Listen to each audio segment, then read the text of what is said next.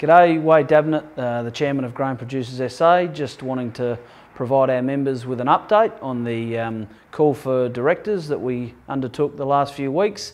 Nominations for the 3 vacancies closed on Friday, in which we had 3 farmers put their hand up and will be appointed to the board at our AGM at the upcoming Growing SA conference in Hahndorf on August the 11th.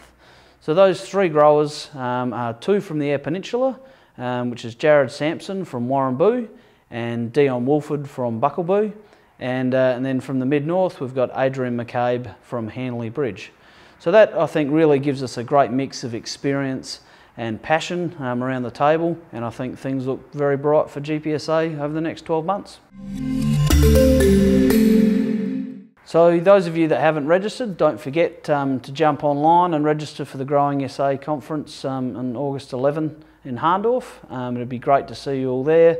There's a lineup of fantastic speakers, and also there'll be some good industry information presented at various forums for both livestock and grains. And of course, at the end of the day, we're going to have a panel session with some politicians that'll be courting your vote at this upcoming state election. So get on and register, and we'll see you there.